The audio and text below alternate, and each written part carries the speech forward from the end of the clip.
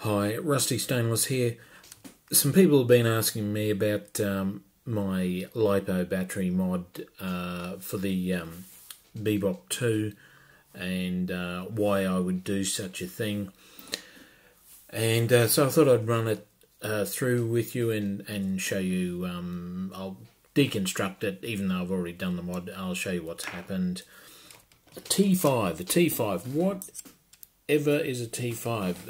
I should have learnt the name of this tool, whatever that head is. So this is going to do all the work, and I'm a man who likes to have my tweezers, so I can put my bits into my parts trays.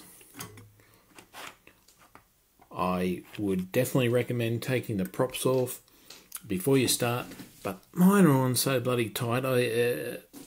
That's the way I got it, and it's just been a pain in the butt to get them off. So they're staying on for this this one.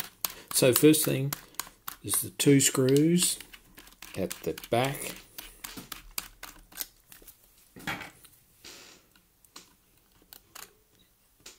And over there, and tweezers makes that job easy. Now this is a little bit of a tight fit, this cover, but it's only those two things, and just sort of got to spread it a little bit to help it get up over the GPS, and it's off. I've got to say, I love working on this one. It's actually so easy to work on.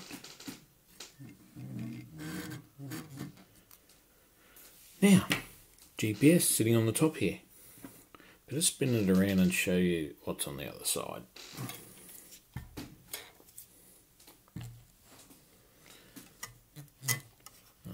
Yeah, my parts tray.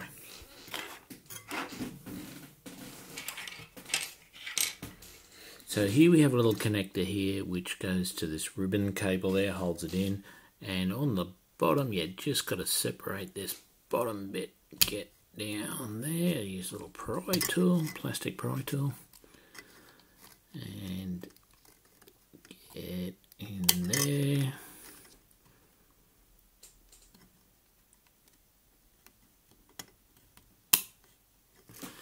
Now that's done, that's easy.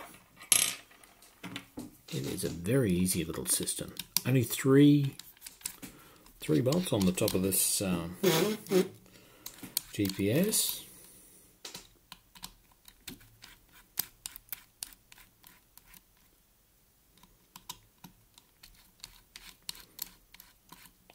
You're probably saying, well, actually there's 5 bolts, but only 3 bolts need to be removed,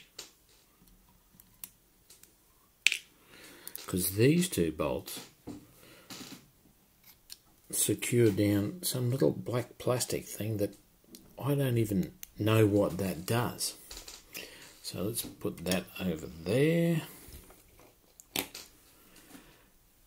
Now, while we've got this open, I want to show you how easy it is to replace your camera. By only just removing that cover and that GPS, you're now actually very well placed to undo those 3 bolts there, and you could change your camera. It's will remove that cover there, and you'll see how that sits on. So okay, let's remove these. There's 4 bolts that hold this camera frame on.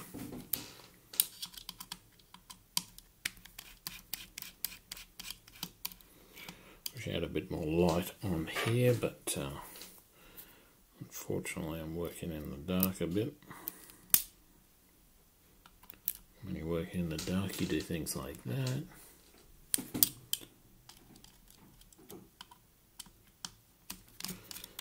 Undo this one here.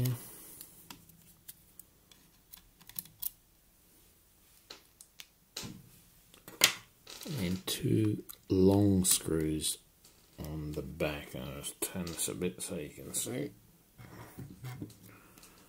So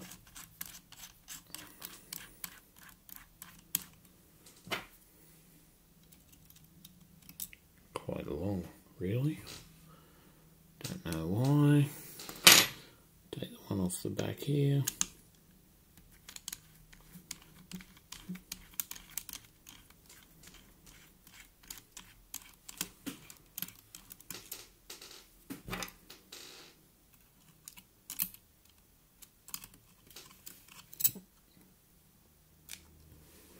Now, getting back to that camera, so you just take that plate off and just get your little pry tool and pop. As easy as that, and the camera's off now and that frame's all off. God, there's so much empty space in here. You know, you could use the Bebop to smuggle small amounts of diamonds in here and off to another country, fly it over the border. Alright, let's put that aside for a second. Now,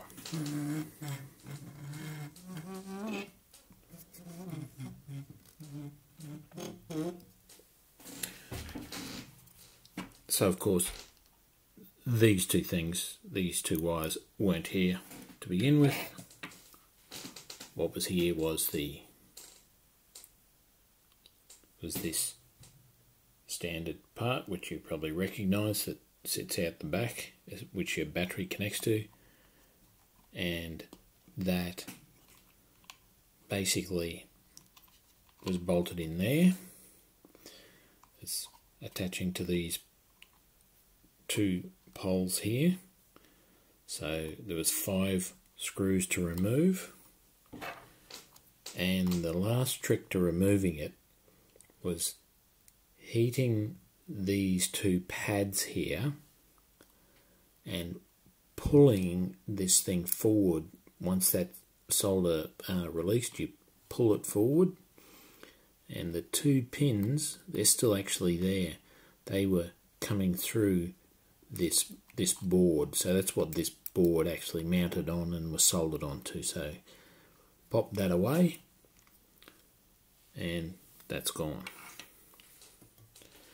So that leaves these 2 little tabs sticking up, and you can sort of half see them there under the solder, and they're nice and easy to solder to, so it's really a great setup.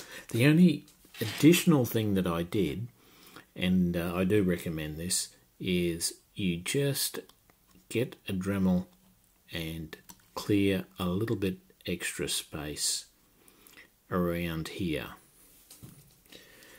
And to do that, I did remove this. This is a cover plate that sits over the top of the board. So had to undo all little screws, pop it off, Dremel out that little bit of extra space there. And that just gives you a little extra bit of room to move. And once that was done, put that back on. So easy just to solder 2 wires on there. And there you go. It's done. So now the battery, and as you can see, this one is already LIHV capable, called a dual voltage. And you can see the capacity is roughly the same as a standard power battery. And this cost me about $60. So I was pretty happy to be able to get a hold of this, and I got it locally, and yeah, I thought this will be it. I'll make this fit onto the drone. Can go on here like this. I will use Gorilla mounting tape, which if you've ever had experience with that, it's an awesome product. So that would go on there like that, and the battery attaches like that. So I just use these tabs here to put a Velcro strap over to also sort of secure these wires and keep this down. Once you use the Gorilla mounting tape, basically that battery's staying on there and not moving. There is some weight saving to be had by going down this path. You're not you're not carrying all the extra weight of the plastic that makes up the battery case. So there's some advantages. So, alright, I've shown you how to access it and do it. The reverse, you put it all back together the same way. So, my overall thoughts on this, well, I'd say maybe it wouldn't suit everyone. You could still just use a Giphy 4000 milliamp battery, and you know, you'll probably have a very comfortable run with that. Keep checking your battery levels.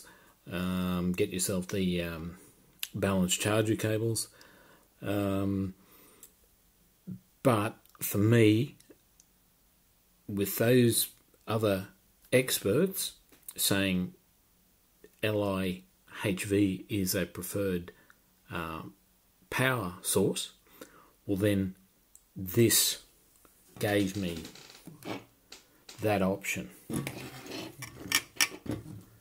And I didn't think this was particularly a difficult mod, so I've gone down this path.